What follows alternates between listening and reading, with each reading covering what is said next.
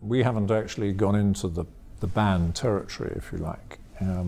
Our approach to it has been to say, let's find targets which encourage sales, or let's create the environment in which people are more willing to buy EVs rather than impose an absolute ban. I think what you're more likely to see potentially, of course, is that cities will start to introduce zero carbon policies, and so they will be saying to us, if you've got an electric or a diesel, if you've got a petrol or diesel vehicle, either you can't bring it in at all to the city, or if you do, we're going to heavily tax you for bringing your car in, so driving us to change.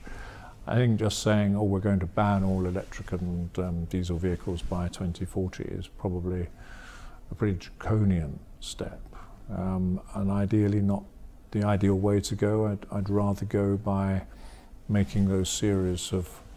opportunities, if you like, by creating an environment in which, for us, the natural choice becomes not to go petrol diesel, but to go electric. I mean, ultimately, you could get to a date where you say, right, we've now got to maybe 75% EVs, so now let's say there will be nothing but EVs in 5 years or 10 years' time, rather than say some very long distance. Because the trouble with a very long distance target, of course, is in a way people just don't get it, and people say, well, we don't need to change yet, and let's just hang on. Whereas if you can create the environment in which they want to change, that's a more positive way of doing it.